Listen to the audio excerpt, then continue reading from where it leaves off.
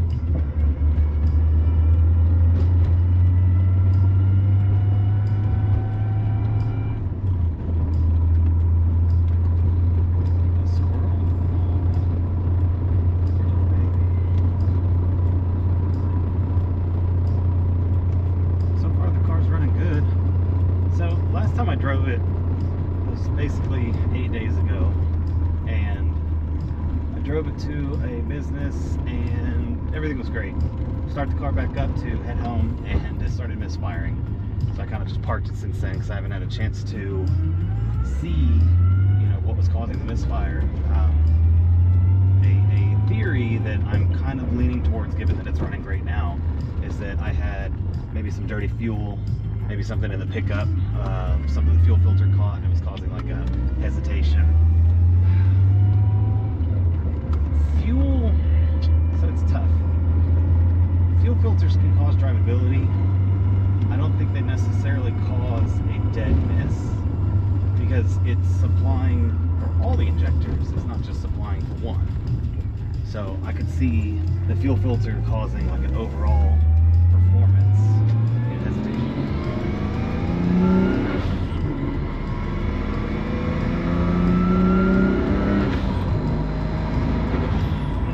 I feel like it's running great. Going about 60. Golly. Terrible. Yeah, I mean, it's running good, but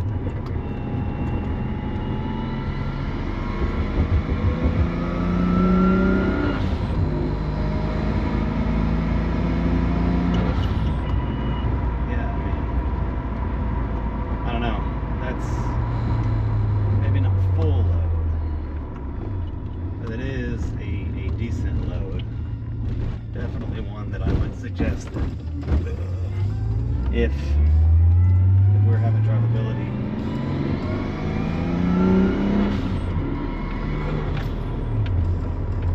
I don't know.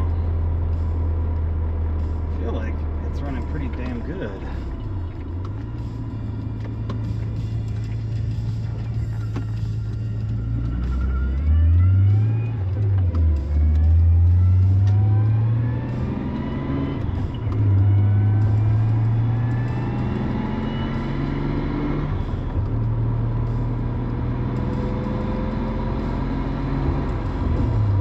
Partial load. We hit a peak of 10 pounds of boost, which is good. That's where our spring pressure set on the wastegate.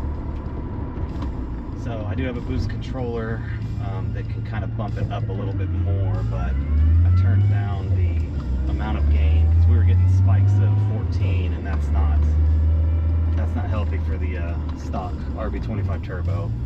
There's a glue that holds the impeller wheel, and at 14 pounds plus,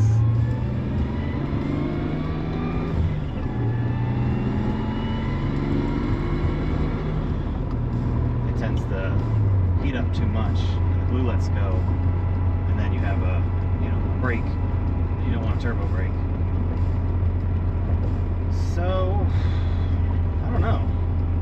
It's driving great now. I don't know what the deal is. Driving. Oh, we're gonna U-turn here.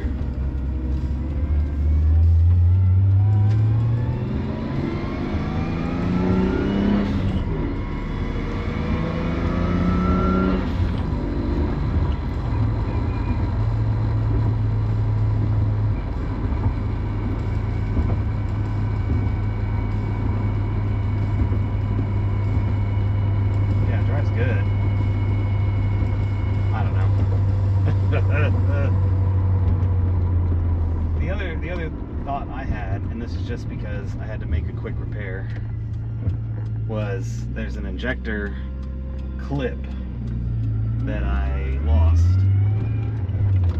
and I put a zip tie around the harness to the injector itself, and my thought was maybe the zip tie came loose, because it's obviously not a permanent solution. I have new clips. That'll be a video later. Show y'all what I found and how to install them. They're a little bit different, but they do work. So that's a very cool find. And I do need to make that repair because I do not want a zip tie to be a permanent solution to keeping that harness together. That would be a little too ghetto, considering I found clips for like $2. Yeah, when I do that repair, we'll video it. I'll explain what I found, how it works, and all that cool stuff. Pretty excited about that. I'll go on the gutter here. So I'd say, I don't know. It's funny because the misfire cleared up like within, I don't know, half a mile of driving.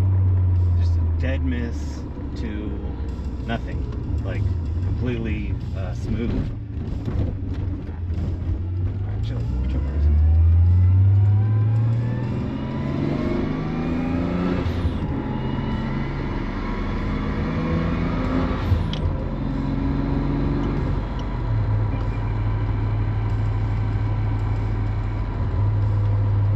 I don't know what that buzzing noise is. It's probably this. I got a new car tray too, because cup holders and Skylines are non-existent. There are several options. People have 3D printed to come in this like little area that's kind of a, I don't even know what that would be for. Little storage cubby. So people have 3D printed cup holders that'll go in here. I don't like that because I tend to use this entire area for shifting. With a cup holder, you'd have to come awkwardly at an angle. I had an old Focus ST, and they had cup holders right here, and it did impede, I would say, the full range of shifting. So I don't particularly like it there. It is a neat use of this area, but otherwise I usually just throw my cell phone there, like if I don't have or if I have a passenger. So that'll be what I end up using it for, when I have a passenger as well. But I have a neat little cup holder that works really, really well, especially for like, one of those travel mugs.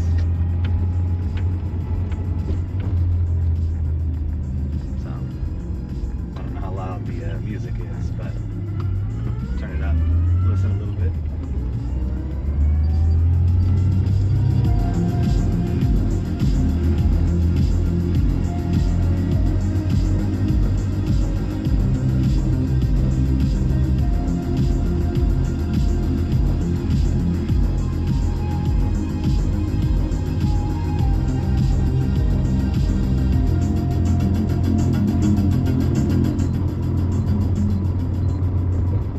There's a Solar Bear 10-inch subwoofer in the back. I did a video on that install.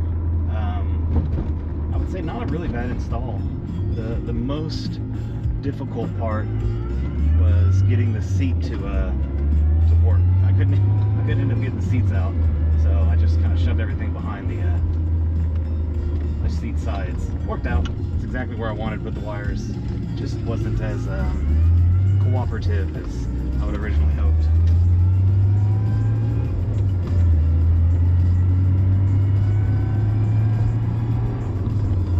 Yeah, so the car's driving great.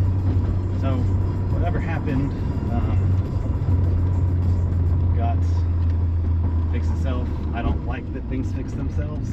That makes me a little nervous that it was a problem that's going to come back. I will say this, I did order a fuel filter, so I'll do a video on that install. What's funny is, even though this is a Japanese only car, the Infiniti J30 sedans, which were kind of like the Maximas for the Infiniti world, their fuel filter is a perfect direct fit. 300ZX filter would also work as E32, but they don't have the 90-degree little nipple on the side that you need it on. So the J30 has that exact bend. It's perfect, and I'll show y'all what I mean when we do that install. When this person came. Yeah, so we'll do that fuel filter install when it shows up, which is good. I've done a fuel filter on this car right when I got it. That was about 5 years ago. So it's probably due for another one. I don't drive this very often, so mileage-wise it's probably okay, but the fact that it gets a lot of fuel changes, and these cars are notorious for having gas tanks that can rust.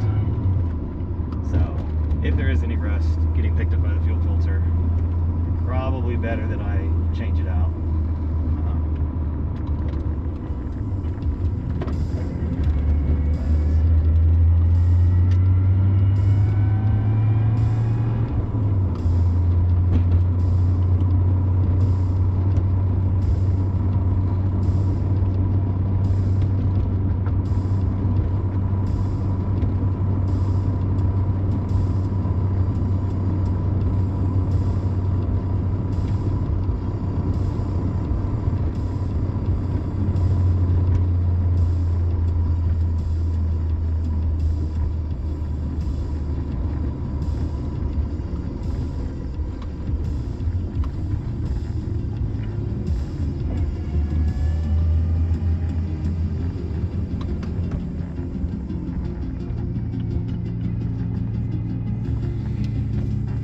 Successful trip.